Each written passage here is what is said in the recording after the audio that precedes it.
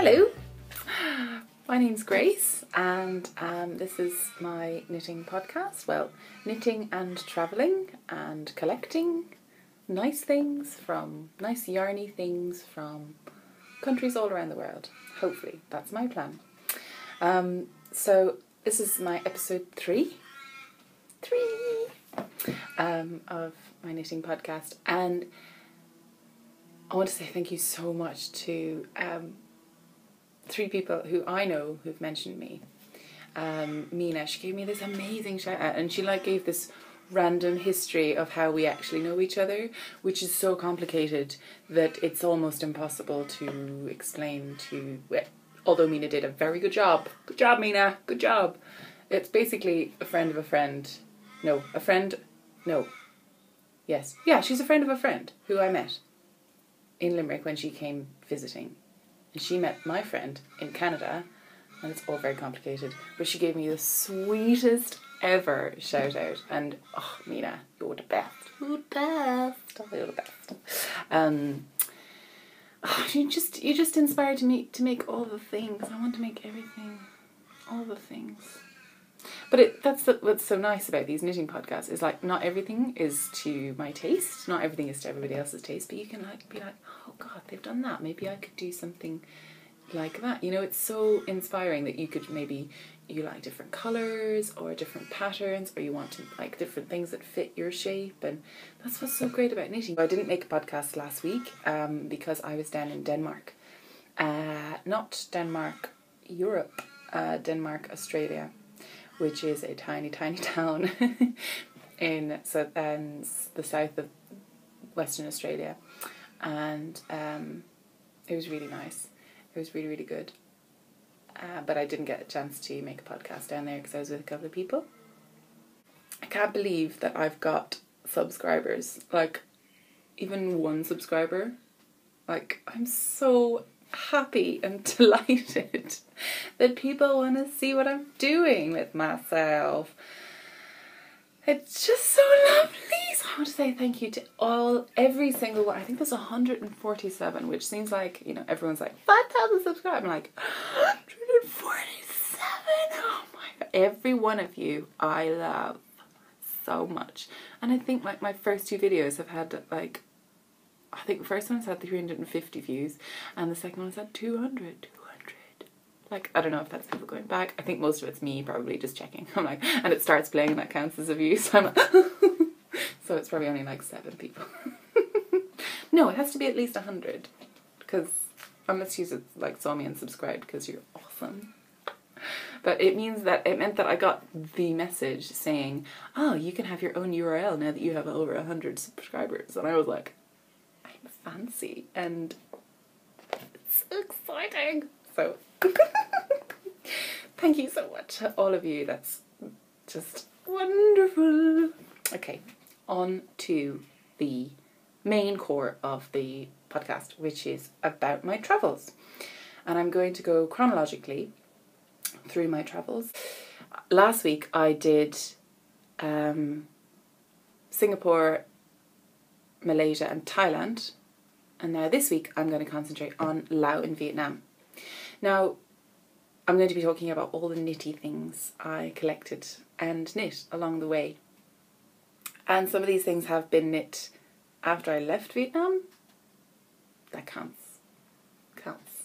Okay? Because I'm dying to show you what I'm knitting right now. But then I knit so slowly that it would take 7 weeks to finish one object. So I'm quite enjoying being able to show you a couple of things at once. When it catches up with me, I'll have to... I'm trying to learn how you do it, Mina. I'm trying to keep my emotions small, but I think I'm just expressive. And I'm trying to do the flick, where you knit and you flick it like Mina does. But I'm still going... It's slow motion, wee! Orbiting the moon to get a slingshot. Anyway, right, let's get started. So I entered Laos at a time. Oh, let me get my passport and I'll be able to show you all my stamps. It's not far.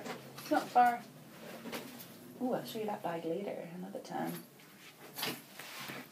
Passport, Irish passport. Yay! I'm Irish, yes, in case you haven't noticed. Irish people generally tend to be nomads. That's why everyone has an Irish relative. So I entered Laos on the 23rd of January, and I entered it over the Friendship Bridge between Thailand and Laos. And on the other side is Hoi An, which is normally where you start to where you get the slow boat down the Mekong to Luang Prabang. And normally what they used to do was actually just get a boat, just a ferry crossing, but they've actually opened this bridge since. And it's actually a little bit annoying because you've got to get off the bus, get a tuk-tuk to the Friendship, to like the border crossing. And then you've got to, get across, do the visa thing, get a bus to the other side, and then get another tuk-tuk into town. So it can be like silly expensive if you don't have a car. Well, it's not very expensive. I mean, the whole thing, including the visa, probably cost about $50-$60 American dollars just across. But that's not too bad, I suppose, for a visa and everything. But it couldn't be that simple for Grace because she doesn't have a brain very, very often. And I've been travelling for like a month and a bit now, and you'd think I'd know that, when you get off a bus, you pick your bag up from the storage bit that they... This is why I tend to keep everything with me, and because I just forget my head. I'm just ridiculous. So didn't I? Because I had like 2 hand luggage things. I had a handbag and like a dry bag or a wet bag, and I was like, that seems like enough in my head. Nope, not enough. Not enough, Grace. Your bag's still on the bus. So I was panicking. I was like, oh my god. And there was an American guy with me at the time. I tend to like pick up these... Everyone, when you're traveling on your own, you just tend to pick up other people on their own. And he was like running around. He was like, oh my god, where's your bag?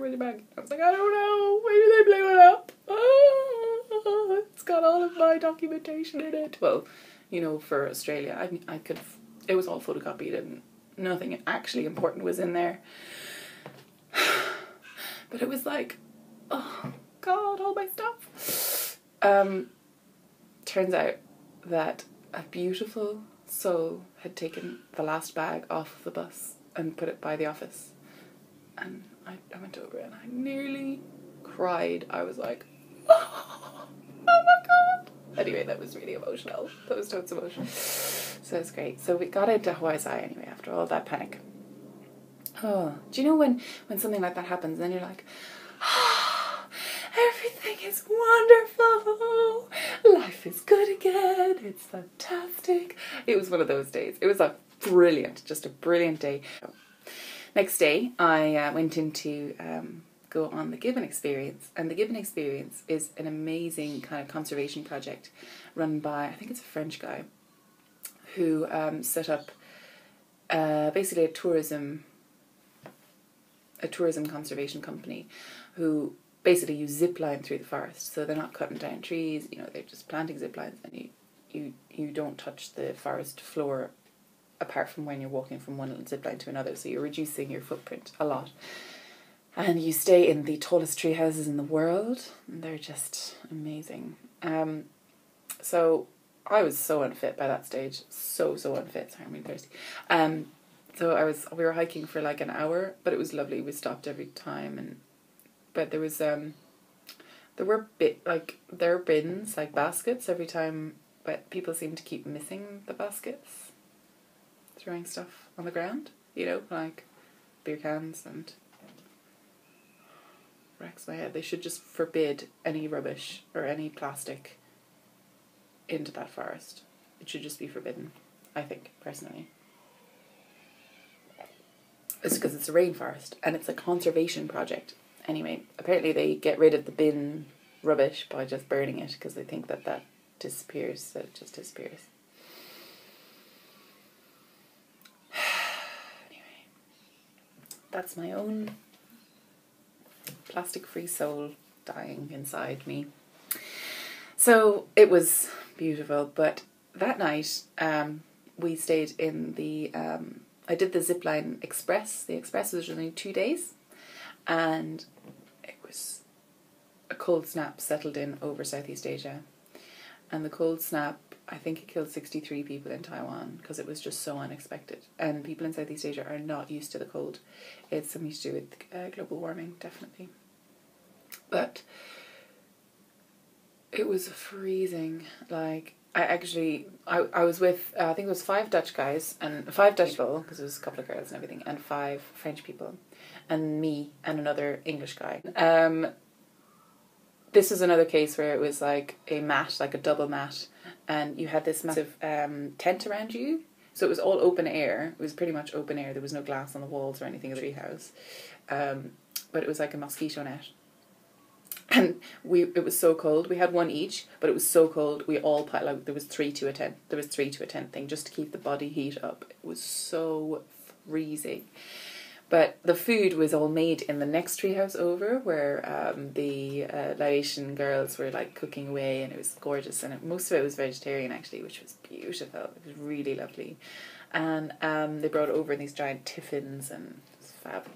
But you couldn't have any food out, otherwise apparently the rats would come and eat into your bag. So you had to put it in this bunker. And some people who I met later on had like fruit pastilles, like lozenges that they'd forgotten about in their bag, and they'd eaten through the bag to get at them. Now, the night that we were there, it was too cold for rats. So I don't know which I prefer, the freezing cold or rats. Probably the cold. But even the forest, it's their forest. Deal with it. We played this really good game actually in the middle of the night just to try and keep warm. It was called Werewolf. And basically you put down it works really well with a big crowd, so there's like, you've got to guess who is the werewolf amongst you. It's brilliant. It was really, really good. And the next morning we came down, and it was still so cold, and we were like, please can we have some tea, like desperately, but there's no fire allowed in the treehouse. You can have the fire outside in the land. So we were freezing our little bums off, and like you couldn't even stand on the ground.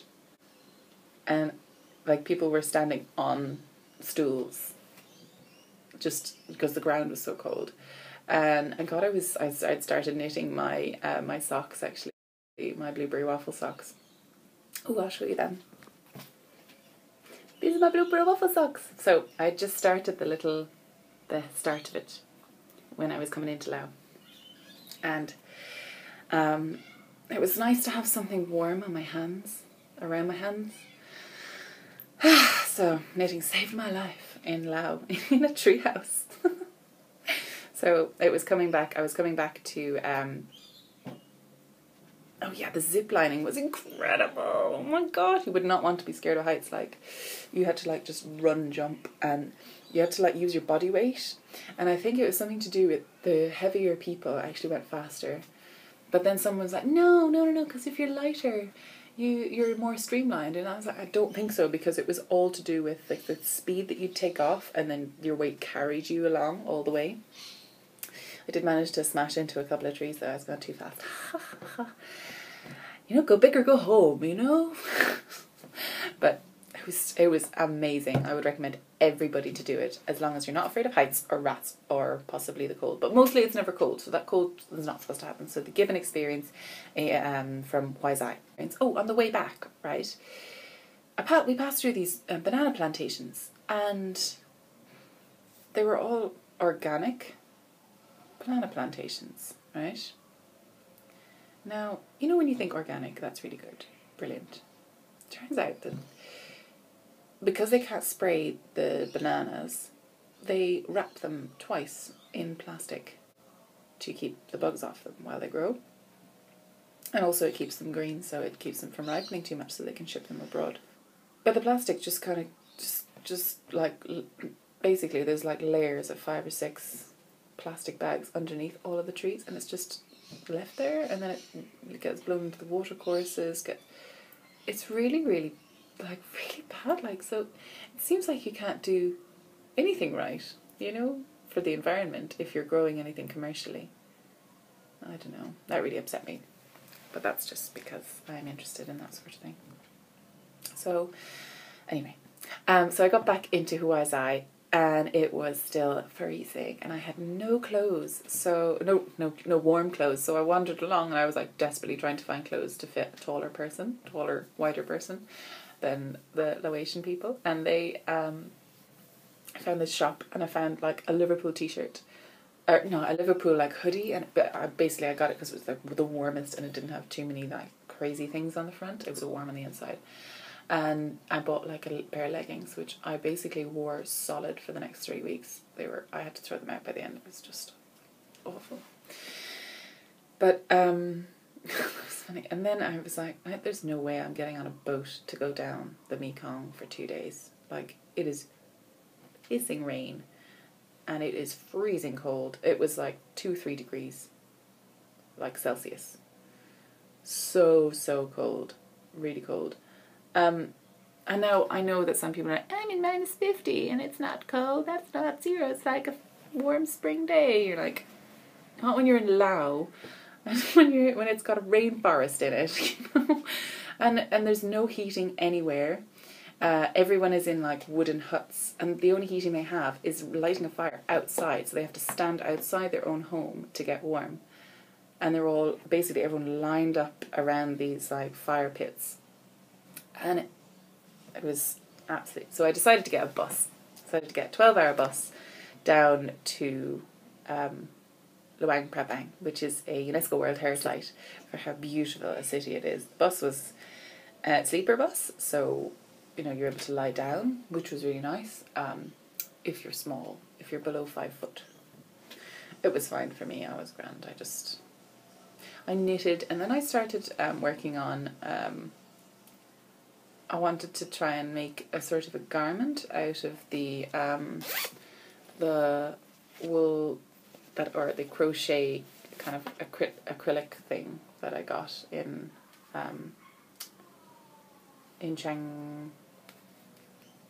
where is it? Chiang Rai. This is the company. Sahasin. And but that didn't work out, because I was tired and we were bumping along, so I just stayed on my blueberry socks. So I was working on those, and I probably got to about here by the time, because I do them 2 at a time. Now, these are my first heel flap and gusset socks, and I did them 2 at a time. It's a tiny bit of a disaster. But it totally worked. It worked, definitely. It was fine. I just had to concentrate, and I had like more stitches on the front stitch and then the back stitch, and the opposite on the other sock, and it was really bad. Just a disaster. But yeah, so Luang Prabang is a French. It was like a French. Laos was owned by the French for a long time, and Luang Prabang is famous for its French baguettes, the hill, its saunas, and its amazing bars. Like in the middle of, like, it's like you'd find these incredible bars in Paris or somewhere. It's beautiful. The food was amazing. The people were so lovely. They had this bar, it was called Utopia. Oh my gosh, if you ever go to Luang Prabang, find Utopia. It's basically like a gigantic teepee with like mats on the ground, and it leads on to the river, and oh, it's just stunning. All the bars only open until 12 in Laos, which is probably a good idea. But we found this little dog that was just curled up in amongst all of these drunk foreigners, and he was just like, hello, I'm just really warm and cozy. So we were riding him. I was a couple of 3 sheets to the wind at that stage now. So, but it was so lovely. It was really, really beautiful. Oh yes, in Luang Prabang there was this amazing night market, and I got my first ever project bag. So cute. Do I leave this in or take it out? Leave it in, because it looks full and busy, even though I've not touched this project since then. So this is it's only tiny, it's only small, because like you can fit like a whole skein in there and everything you need, so it's fine. It's fine. But this is what I was knitting my blueberry waffle socks in. There's a photo on Facebook, and I like that photo on Instagram, and I just like it. It's got little elephants in it, and there was like hundreds of them all laid out, and I don't know where they're made. Cost $1. Amazing. So my first project bag. I was so happy about that. So there was also this incredible waterfall that I managed to throw myself into in just outside Luang Prabang. It was absolutely incredible. It was all calcite and the colours were beautiful. Then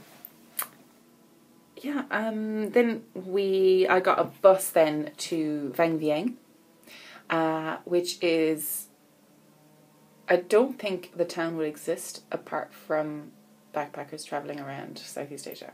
The town would not exist. It's solely there because of its amazing karst scenery with the huge rocks and the island or the river down between. And the thing you do in Vang Viang is you go tubing. So you get this big black rubber tube. You hire it for the day, and you get a tuk-tuk and you get dropped at the first pub, and you stay at the bar, and they get you very, very drunk.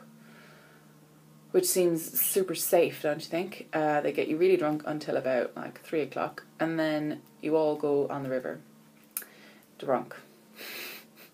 Now there used to be 10 to 12 bars all the way down along this river course, and it takes probably about 2 or 3 hours to float down it. So a lot of people would start at 10 o'clock in the morning, get really, really drunk, and then they pull you in. They fling out ropes into the river and pull you in, and you all everyone kind of tends to grab onto another tube to kind of not be floating on your own. It was so much fun, but I didn't do much drinking because death. Because of death. So I wasn't very drunk. I had 1 or 2 beers and that was it. I don't know. I think I'm a very reasonable traveller, and I think I've worked in a hospital for far too long to go in for that sort of thing. Also, I have knitting to keep me happy.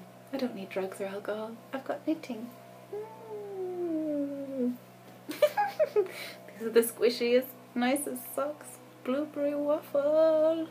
Blueberry waffle. Right, carry on. I've talked about them too much. Can you ever talk about them too much? Oh, so pretty. Pretty, pretty, pretty, pretty, pretty. Stop it. Stop it. Now, where was I? Oh, yes. So, Veng Viang. So we went down tubing, and I must have caught something, and everybody gets sick in Veng Viang. I got the flu. It was so bad. I normally just push on through sickness because I have to, just carry on. And I was travelling, and I couldn't exactly just stay at a place for ages because I'd got flights booked and I needed to get places, so Veng Viang was quite a good place to get sick because they have bars where you can literally lie down on the seats and watch Friends all day. All of the bars play Friends 24/7. Not 24/7 because they were only open until 12. But it was a fairly good place to be sick. And then I got a bus in Laos. I thought that the bus from Hoi An to Luang Prabang was a little bit provincial because we were going through the mountains and a little bit of country road. Turns out that's the main road, and it's like that all the way to the capital. There's no paving. There was at one stage tarmac on the roads. Nobody's gone back over it in 50,000 years, and the whole place is just mainly potholes. So it was you're on the bus and it's oh, I was so sick as well. Oh, it was really, really bad. So I got into Vientiane, which is the capital of Laos, and the only bit of paved road in the entire country seems to be from the airport into Vientiane, which I was so grateful for. So I got a tuk-tuk, then the dustiest tuk-tuk in the land. I had to wrap something around my head. I was oh my god, I totally understood, that the Asian thing where they have the masks on their faces all the time. Totally get it. You need one. They were selling them special ones. You could have one that looks like a little kitten face or a dog face. It's so cute. I didn't get one of those. I just wrapped a scarf around. And I just basically died in the hostel in Vientiane because oh, they had such lovely mattresses in that place. It was called Mixay Hostel. Oh, stay there if you ever need to. So lovely. They were carrying my bags over there. Like, you're not very well. I'm like, no, I'm not. Oh. And I basically just lay on the couch until my flight at 5 o'clock, and they just got me a taxi. Anyway, got into Hanoi. I was flying into Vietnam. My first introduction to Vietnam. And I was feeling a little bit better. And I stayed in a hostel, or a hotel, a room to myself. My first room to myself. And so, actually, possibly since I'd left Ireland. Oh no. No, my boyfriend did buy me a nice room in Heathrow when I was waiting to fly out to Singapore. Thank you, boyfriend. So I was just loving it in Hanoi. And I discovered that I met a friend who was actually my camera woman in the Elephant Nature Park in Chiang Mai. And she was in Hanoi at the same time. She was like, oh my gosh, we should do Hai Long Bay together. I was like, yes. So we booked Hai Long Bay. And it was gorgeous. It was so, so nice. Went out and got the bus to it. And we paid quite a lot of money. Probably too much for what, other people apparently paid. But we got to see so much. We went out on the junk ship, and everybody, the staff were super nice, and we did karaoke that night. It was funny. We went to see this beautiful cave, this natural cave, because the whole thing is in limestone, so limestone eats away. That's the whole prospect of limestone. It eats away at the inside, and it's just like these gigantic caves. And they always like to find animals in the rocks, because it's very kind of animalistic kind of culture, sort of. And there's all of the islands around Hai Long Bay are also given names like Frog Island or Dog Island, because apparently they look like animals to the fishermen. They did. And a lot of the islands are unnamed because there's just too many. So the fishermen know exactly where they are, but I totally get lost. And we went to a pearl farm, which was fascinating. It's kind of barbaric how you actually get pearls, like real pearls from Vietnam. Because what they do is they get the pearls, they get the clams, and when they're about 2 years old, they open them and they cut out one of the membranes around the side, which is actually what starts the pearl making. So they have that, and they insert it. They basically do a surgical procedure on the rest of the living clams, and they insert a tiny, tiny bit into the ovary or the gonad, basically the reproductive center of the clam. And then they just leave it. They hang it, and basically they leave it for years. It takes up to 10 years to create a pearl. And there's 3 different types of pearls. There's like the pink pearl, and then there's the black pearl, and then there's another one. It's like a turquoisey. There's like a white one, and then a turquoisey pinky one, and then a black pearl. And they each take different amount of time. And 50% of the clams fail. They don't produce any pearls. Another 25% of them produce substandard ones or misshapen ones. And then I think it's the 10 to 15% of them die from the procedure, and then it's only down to like something like 5 or 10% that actually produce saleable pearls, which is why they're so expensive. And it kind of put me off pearls. It's a bit barbaric. It's not like, because they're farmed, I've kind of recently turned vegetarian, including seafood, from all of my travelling, actually. It's turned into just an eye-opening experience.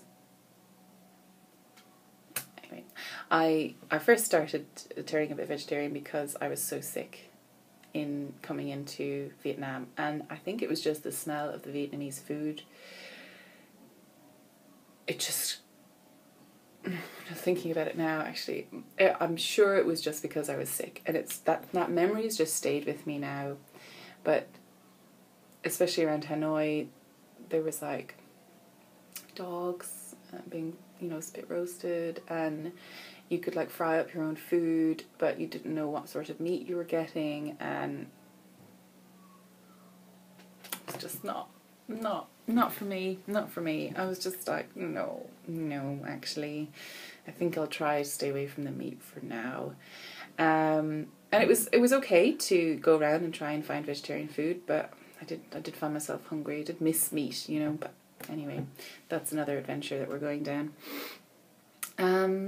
So Hai Long Bay was absolutely stunning. So the pearl farm was fascinating, very interesting, really intriguing. And yeah, I'm not going to buy any more pearls. Not okay with it. What else did we do? So came back around. Oh, we went swimming and kayaking in Hai Long Bay as well, and it was very cold, and it probably wasn't the best thing for me to do when I was sick, but I didn't get more sick. So you have to say you've gone swimming in Hai Long Bay. So I just jumped in, swam around, got on the kayak and got back out again. So it was really, really good. So when we got back to Hanoi, which is like about 2 or 3 hours away from Hai Long Bay, I was wandering around and I looked up online. I was like, knitting shops. Hanoi's a big city. Yeah, I'll find some yarn. Turns out they have a whole street of yarn. And it was the first place I looked around and I was like, hang on, she's knitting in the corner of that shop over there. She's knitting. That lady in the stall, she's knitting. Oh my god, my people. So yeah, first place I saw people knitting again. I was like, yes, because it is cold in Hanoi, and I didn't realise it's best time to visit is in the summer, or at least, you know, I've got my little teapot, or at least in spring, not in winter when I went. silly lady. So I bought, now it was mostly acrylic again, and most of it was from China or Korea. Now, I don't know which one this was from, but this, does anybody read it? So cute, look, baby sheep. It was the kind of nicest colorway I could find, that I liked, and also it felt really nice. Does anybody read that? Do you read that? What is this? Probably just where it is and where it's from. But it's made of something and something. 70% something, 10% something, 10% something, and 50 grams. Yeah, so I got two balls. I think it says cashmere silk protein, and it does feel super soft. So I'm hoping that it actually is cashmere silk protein. Probably not for the price I paid. So I've skeined the rest of, I've actually knit these up into something, and I've skeined the rest of them into minis. Just because everyone's going on about minis, and I love them. Oh, they're so nice to hold. They're like, oh, cuddly. So these are the colours. Now it's very bright there. It's not actually the colour. Hang on. There you go. So it's like a really light blue and a neon, like a pale neon green. Very pretty, very pretty. And these are my Hermione's Everyday Socks. And I knit them 2 at a time again I knit them 2 at a time again with a heel flap and gusset. I'm doing it anyway, Kay. But they're so beautiful, and I gave these to my brother's girlfriend. So these are Vicky's now, and I robbed them out of her sock drawer. Sorry, Vicky, I had to show people. But these are actually knit when I was in Myanmar, in Burma. They're so pretty. Look, I thought at the start that you couldn't see the pattern at all. The variegated yarn was like ruining it. And there's my laddering again, because I didn't realise you have to put on the second stitch, not the first stitch. Awkward when you start a round on magic loop. So I started off with, I think it was only a small amount, like quite a small amount, because I think I have quite a loose gauge at the moment. So I started these on, or I thought I did anyway. That's another story I'll tell you about. So this is 2x2 twisted rib, and this is a mistake where I just did 2 purls. I think this is at the other side of the Yeah, it's just on the other side of the magic loop thing. Oh well. I think I started off at only 50 stitches. Because I was finding that it's really, like, they're really baggy around the top and they were just falling down. So I started with 50 and then I just increased down. You can see as I increased down here. So I increased out to the ankle and then heel flap and gusset, which was perfect. And I possibly did a mistake there. Is that a mistake? Yeah, that's a mistake. That's okay. It's fine. They're beautiful. Oh, I love these. They're so, so nice. So Vicky's one like I did the same on both sides though. I seem to have like just stopped the pattern there. I think it just must have increased in. I don't know. Or decreased in. I did the same on this side. I don't think that's too bad. Okay, so I picked up the stitches a bit wrong here, or I decreased wrong here, and that's okay. So I did them both wrong the same. So that's what matters. I made my own pattern. I forged my own way. But they're so beautiful. So it worked up really, really nicely, and the wool was so soft to knit with. It was beautiful. It was the first wool that was so soft and so nice, and I washed them in conditioner bath when I was in here. Yeah, when I was here in Perth. I finished them in Perth. Oh, I just love the way it picks up and then just like looks so professional. Anyway. So it was -2 at a time pattern, and then I borrowed the tutorial from Kay of the Bakery Bears in her patrons tutorials, which are awesome. Where was I? Right, yes. So I have here Hanoi, sick. Yes, Hanoi, sick. People knitting, Halong Bay, whole street of knitting. Oh yes, there's a lot of rats. Rat watch. I was on rat watch. I got up to 7 one day. That was nice. And the scooters, and I was prepared for the amount of scooters and the busy roads. That was fine. That didn't bother me. So that's fine. So I flew down to Hoi An then, which is a beautiful colonial town, and they are famous for clothes making. So for tailors, and everybody seems to go there to get their stuff made. I didn't really fancy anything. I didn't want to spend too much money on clothes. Kind of wish I did after I saw some of the stuff that was made. It was so beautiful. Turns out I was stuck there for 7 days, because I arrived during Tet, which is Lunar New Year, where everything closes down and everything is 4 times as expensive to get anywhere. And I didn't want to hire a scooter because I didn't want to die. I've spoken about that before. I'm just terrified. I've just heard so many terrifying stories of people coming off and insurance companies not paying for them to come home or even get better because they didn't have a proper scooter license, but anybody is able to rent one in Southeast Asia. So I was just like, no. So I met a group of lovely, lovely people, and we just hung out in Hoi An for like a week, just doing nothing really. I stayed in this homestay with this lady, and it turned out that I ended up minding the homestay a couple of days because she had to go and spend time with her family for Chinese New Year, and I was like, I'm doing nothing. Yeah, work away. And yeah, it was great. I met lovely Kim, and oh gosh, what's the other guy's name? Jay. Oh, Jay, how could I forget you? Oh, it was so nice. They were just so lovely, and we saw the fireworks together, and it was wonderful. It was very wonderful. And a girl that I met in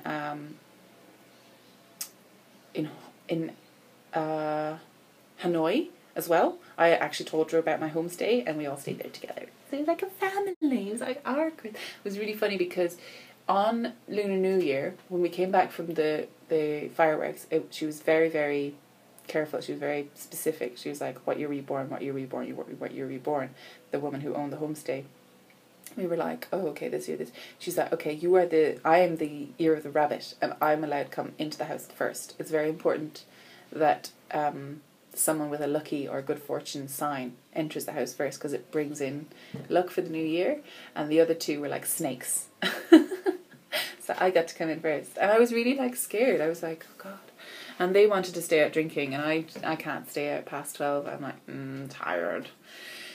So I like walked home myself, and I was really concerned. I was like, I have to get in. I have to bring her luck for the new year. So I did that. All right. So that was nice. And then I flew down to Ho Chi Minh, because flying was the only way you could get around during Tet, because it was actually cheaper than everything else and faster. And I was really upset because I didn't get to do Hue, and I didn't get to do Da Nang, I didn't get to do Da Lat, I didn't get to do any sort of beach. But I was like, I'm going to have loads of beaches in Australia, I'll be fine. So I really feel like I didn't get the best out of Vietnam when I was there, just because I went during Tet, and I wasn't spending time with the family, or we made our own family, but it's not quite the same. So yeah, went to Ho Chi Minh, and I booked a tour to the Cu Chi tunnels, which were fascinating. Oh, it was so interesting. So the Cu Chi tunnels, Cu Chi is a region outside of Saigon, or Ho Chi Minh City, up to the north, and it was one of the most bombed areas during the war, and that's where they used Agent Orange to defoliate the trees, and there's some horrific consequences because of that. I went to the War Remnants Museum, and I saw so much about that. It was fascinating. Sorry, saying all the time. Well, I can't help it. So these tunnels, oh God, apparently there's over 250 kilometers of, I think you can access about 200 kilometers of them still. 50 of them are just, you can't get past them because they've bombed out. It was really, really interesting hearing it from their point of view. Now, I know that there's always two points of view in a war, but it seems to me that, you know what, people should just let people be people, I think. Personally, because a lot of things happened there and it was not okay. But, and gosh, those Vietnamese, they did know how to cause damage to people, but only if you came into their land, you know, it's their land. But they had these horrific traps and everything that you would not want your worst enemy to fall into. They did, apparently. So they did. Oh, but they're so small, I could not imagine. Like, I know that I'm a tall Western person, but even like a small Vietnamese person, like they had everything down there. They had kitchens that had like smoke, like defoliators, so they had like chimneys that spread out so that the smoke came up really slowly, and they only cooked at night time when the mist came in, and the fires were all underground. They had hospitals under there, they had like barracks, they had storerooms, they had everything. It was so impressive. It was amazing. So they also had a gun range, which they were like, look how many guns we had, we are robbed from the Americans. You mean like they took from the Americans when they killed them. It's like, look, we still have them. And I'm like, awesome. Do you think you maybe learn from what's happened and maybe guns are not a good thing? I don't know. But it was a shooting range, so they weren't shooting people. So that's good. People or, you know, animals. So that's good. So, and then the War Remnants Museum was really, really, really interesting. It was fascinating. The pictures that were taken were absolutely stunning, and there was a whole space dedicated to all the war photographers, who died in the war. And it was like, this is the last photo that he took before the war, and it was like the exactly where the mine was that he stepped on. It's all a bit gross. And there was a big dedication to the victims of Agent Orange, which is which has genetic repercussions down the line, and ends up in severely deformed children. I think people are still being born today that are genetically affected. It's just not pleasant.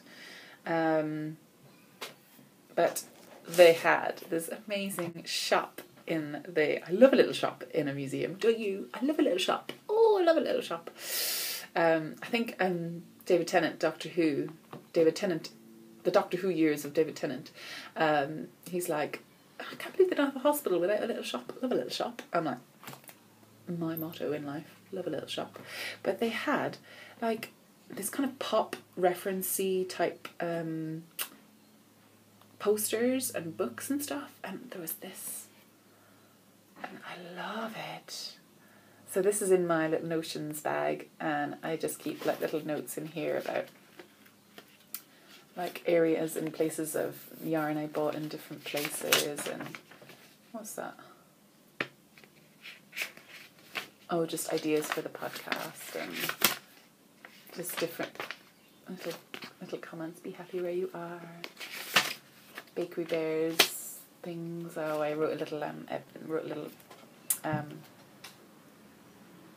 a little article for the Bakery Bears news about my travels, and so it's just a little, oh, it's so cute. I bought two, and I'm using the brown paper one, and I think I might give the other one to my boyfriend.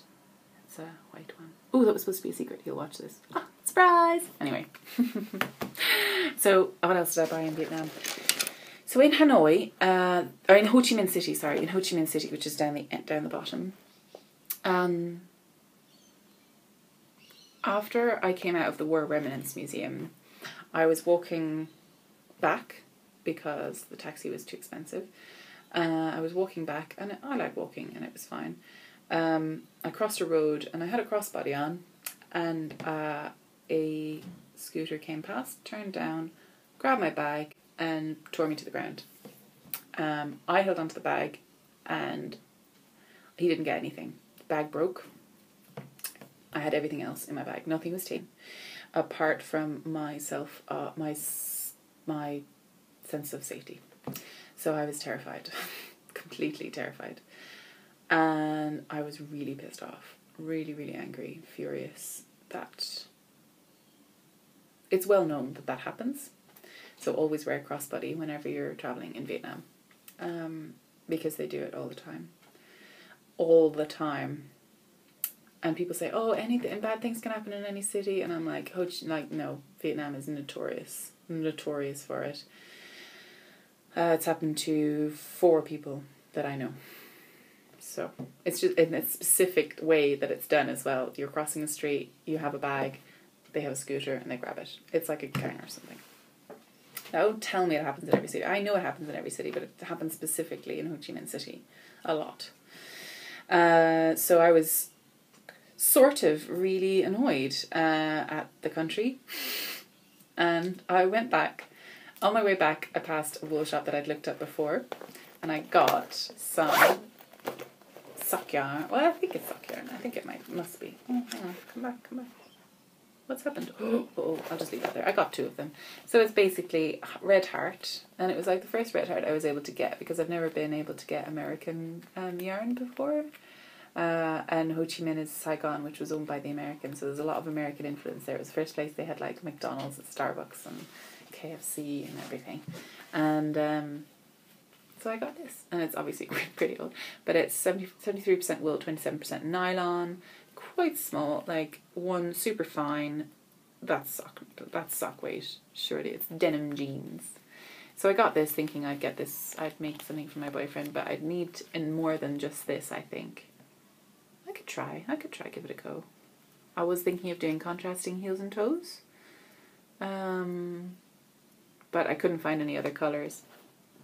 So anyway, I got that on the way back, and then I was like, I am not leaving my hotel room. I was so scared.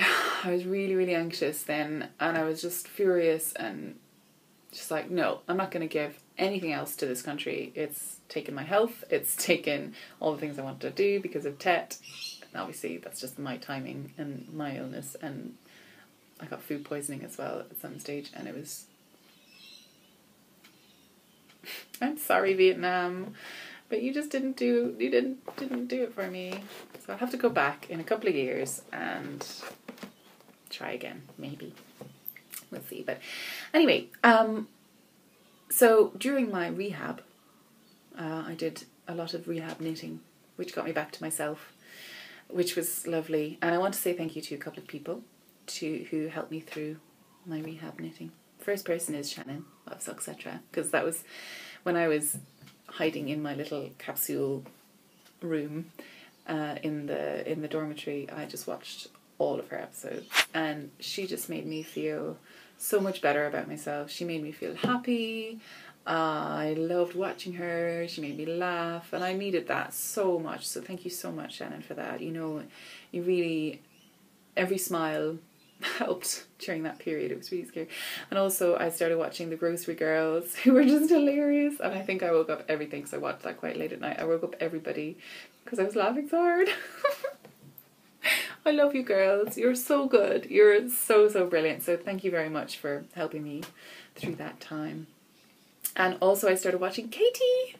Now I think I say Katie right, but I might say Katie like with a slightly like an S for instead of the T, which is the Irish way to say it. So Katie, thank you so much for your beautiful, inspiring products. Oh my gosh. I think really you showed me exactly what I could do, and I could do it differently to everybody else, because you seem to have like a different aesthetic to a lot of the other podcasters that I watch. And I was like, oh yeah, I don't have to do exactly what they're doing. I can do whatever I want to do. So thank you so much, Katie. It was just beautiful. So it's the Inside 23 podcast, and she's this super cute pug. Roly. Cuddles. So yeah, you're just so lovely and so happy. So thank you very much. All of those 3 people, really, those 4 people, 2 in the Grocery Girls, you really helped me during my little bit of panic. I nearly forgot about the Legacy Knits podcast, Sue and Chelsea. They totally helped me as well. I just love these women. Oh, they're amazing. And I have photographic evidence that I did watch them during this time. Horrible time. Because I just didn't trust anybody then, you know, and everyone was like, you know, oh, are you out to rob me? Are you out to rob me? And I was just all in my head, of course. And then, so on the second last day anyway, I was like, right, come on, now you've spent 5 days, or you spent 2 solid days doing nothing. You've got to get out and do something and just wander around, have some dinner, you know, somewhere. I actually I hadn't even eaten much in like the 2 days that I was inside. Like, I bought some crisps on the way home and I'd just been eating those. So it was really bad. So I got out anyway, and I had really nice breakfast. I had like eggs Benedict, and it was beautiful. I started talking to people again, started talking to a couple of guys who were travelling around. They were like lone travellers, tend to talk to each other. people in couples or people in groups don't really tend to talk to anybody else. You ever find that? You only find out this if you're a lone traveller. Fascinating. But I bought this, my second project bag. And it's like a recycled, like, food bag or something. It's got fish in it. Fishes. And it's got this really handy extra pocket where, like, I was keeping all of my notions and stuff, which is brilliant. But I love that it's recycled plastic. Love it. Love. I'm big into recycling. Actually, I'm more into refusing than recycling. But, you know, if you have to, this is the way to do it. So lovely. And it's waterproof as well. Bonus points. So yeah, these are the things that I bought in Vietnam, and the wool, the blue wool, the kind of red heart soft yarny wool, which was the first actual wool that I knew what it was made of. So that's exciting. But in my hermitage, I started knitting a hat out of, I was talking about this last week, out of the yarn I bought in, the wool I bought in Bangkok from the Big Knit Cafe. And it's so cute. Yeah, that purple's showing up a little bit nicer. It's brighter than that. It's very dark in that. And this is the hat that I made. And it was actually a hat that Shannon and I were both knitting at the same time. Hers obviously turned out correct. See, this, to me, looked quite thick. Like, it looked like a DK, but then it stretches and turns into fine, which is awesome. So it's like sport, at least sport, and then it goes So when you knit with it, that's the actual weight of it, because you're pulling it tight. So my hat, which was supposed to fit me, fits a small child. It could fit me. Maybe it does. There's my first colour work. Oh, so tight. So tight around my head. It's supposed to be slouchy. But it's very pretty when it's not stretched to death and all of the colour work is going a bit wrong. Hey, fuzzy hair. So, my decreases are terrible. This is my first hat I've ever knit. Decreases, terrible. Because I added I tend to just, if it doesn't fit, I'm like, I'll just add another thing. I'll just add another thing. And I don't think farther on into the pattern. And I'm like, I'll figure it out when I get there. Not very good. Also, I think I just forget where I am most of the time on the patterns. So I just keep knitting until I realise I've knit too many. Oh well. So it was my first colour work, which I think worked really, really well actually. Apart from this joining section, which, because I did it magic loop, I didn't have a small set. And it was so nice. The colour work went so fast and it was so satisfying. I'm definitely doing that again. I might do it in a proper colour. Or I might do this hat properly. But then I think the colour work section was supposed to stop about here. And I just kept carrying on up. Like I did another couple just to layer it up. Because I think I didn't do enough of this bottom section. So it's twisted rib in the bottom. And then the colour work chart all the way up. First time reading charts. So proud of myself. Yay! So this is my little hat. And I was going to give it to a child that I met along the way. But after Vietnam, I was going to Myanmar, Burma. And Burma has just been opened to tourism. And you get a little book when you arrive in Burma. Well, you can, and it's called Do's and Don'ts of Burmese culture, and one of the main ones is do not give anything to the children. So I was like, but I want to, because then they become dependent on tourists and they try and just hassle you all the time, and they don't go to school and they don't want to become their own people because they realise, oh my god, tourists have money, oh my god, I want money, you know. So if you ever travel to a country where the children are begging, do not give them anything. Please don't. Even if you want to, it's not very good for their economy, for the child. Just don't do it. Even food, don't do it. Someone gave them toothpaste, apparently, because they kept coming up and being like, toothpaste, do you have any toothpaste? I was like, no. You know, that's what they think that you are then. You're just something just to give them things. So, that's my little... But that's going to be more next week. I'm going to speak more about Myanmar. I have so much to say about Myanmar. I thought I didn't have too much to say about Vietnam, but it turns out I did, because I'm at 47 minutes here, and then I had another... It's going to be an hour long. Oh my god! So I want to say thank you to 2 more people who mentioned me. Shannon. Shannon mentioned me.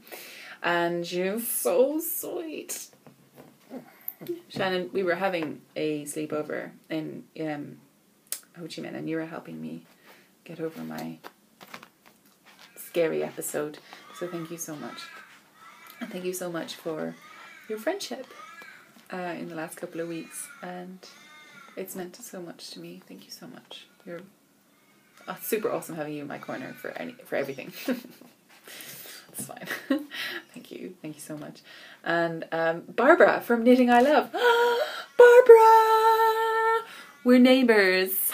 Well, we were when I lived in Limerick, because she lives now Ireland, it has 4 million people in it, and it has around the same area as England, and England has 50 million. So neighbours is an optimistic term in which anyone living within a 10-kilometre radius of you is considered your neighbour. So she's my neighbour and I didn't know, and I'm so annoyed. So hopefully I'll be back within the next 2 years and we get to meet up. It'll be awesome, Barbara. Oh, she's so lovely. She makes these amazing DPN cozy things. And I'm in her jar. And I could win one. Oh my god. Yeah, pumped up. Yes. And even if I don't, it's just so nice to be in her jar. So so lovely.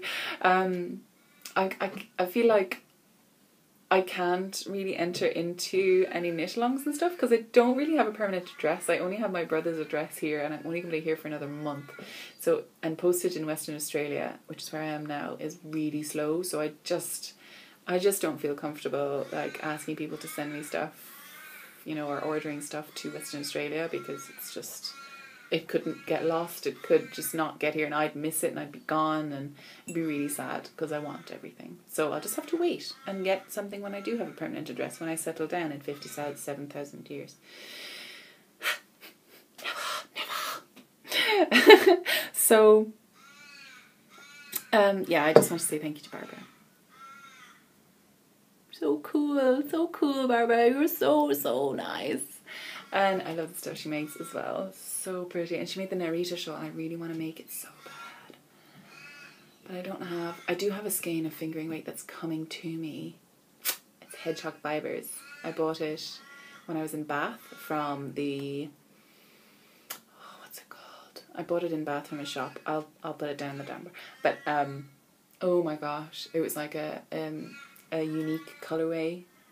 Oh, it's so pretty. Maybe I can make the Narita Express out of that. Oh, I could do that, couldn't I? Does it take one skein, Marcia? Maybe two. It might take 2 skeins. I don't want to run out.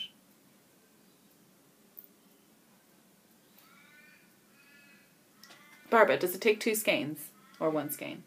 It took the didn't it? It took the second skein for the applied border. Maybe I could do a different applied border, applied edging. I'd want to get it in Hedgehog Fibres though to match. I don't know. Anyway, yeah. So I better stop now because it's getting really long. Do I have anything else to say? So I've spoken about past Grace adventures. I've spoken a bit at the start about current Grace adventures. I went to Denmark.